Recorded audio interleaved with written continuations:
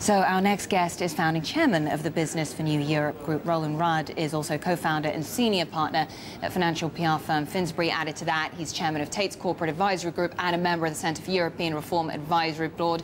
Pleased to say he's with me in the studio now. Good to see you. Thanks so much for coming in. Yeah, welcome on the show. So, I mean, we've been speaking about Greece all morning, all week, in fact. And interestingly, we spoke to Goldman Sachs Asset Management Chairman Jim O'Neill in Russia, and he was saying, look, European leaders, they just need to sort it out. So why haven't they been able to sort it out? Well, they've let it drag on too long. I completely agree with Jim on that. But I think we'll probably see an orderly restructuring because the consequences of anything else are too ghastly to think about. And for Britain, I mean, it's not just the sort of exposure we have to Greek banks, which is around 10 billion.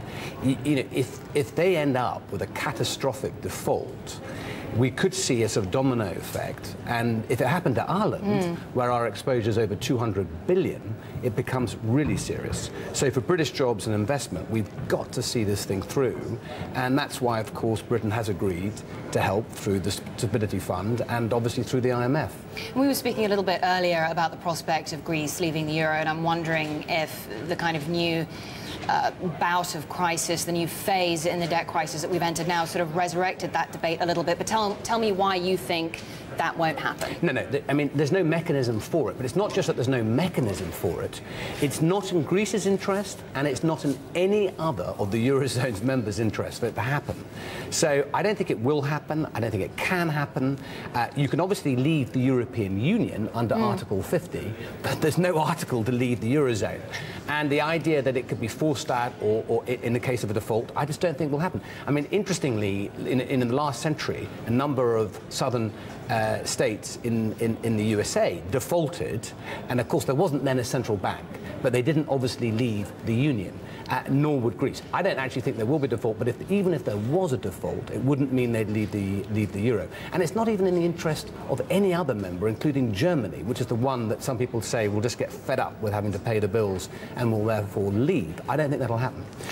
And Roland, just looking at some of the points outlined in the report, you know, about the European economy, about the need to get public spending on a sustainable footing, I mean, that really seems to ring true now, doesn't it, when you look at what's happening in Greece, the lack of sort of cross-party consensus when it comes to reform, and it now seems that what's happening in Greece almost sort of shows the difficulty of getting those structural reforms through for the rest of Europe. It's just not happening. People can't stomach it. That's true, but we must remember that, you know, Greece has made big strides. I mean, they've actually voted to change the retirement age from 55 to 65. Now, it's actually being phased in, and of course what we'd like it to happen faster and further, these reforms, and like that particular issue to happen earlier. But they are going in the right direction. We should give them some credit for that. And I think what we're saying in our pamphlet today is, interestingly, you know, we talk a lot about Doha, we talk a lot about what we can do about world trade, but actually, if we just got the single market completed, you know, that could be worth 300 billion euros to Europe's economy. It makes a huge difference.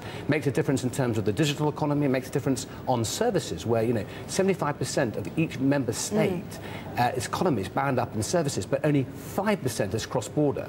So the potential in terms of boosting Europe's competitiveness, but by actually having the single market implemented, is huge and often understated. And then we're trying to remind people in this pamphlet how important it is. I mean, given, you know, EU policymakers seem to be so preoccupied with these short-term crises and sort of bouts of concerns that keep popping up on the markets about, you know, the prospect of default and contagion, all the things that you described now manifesting themselves in the markets, it seems that there is this inability to look beyond the short-term problems, to address these long-term issues, to boost competitiveness, complete the single market, as you say, in order to make Europe healthier in the long term. So how do they do this when they have these sort of constant short-term fires erupting everywhere?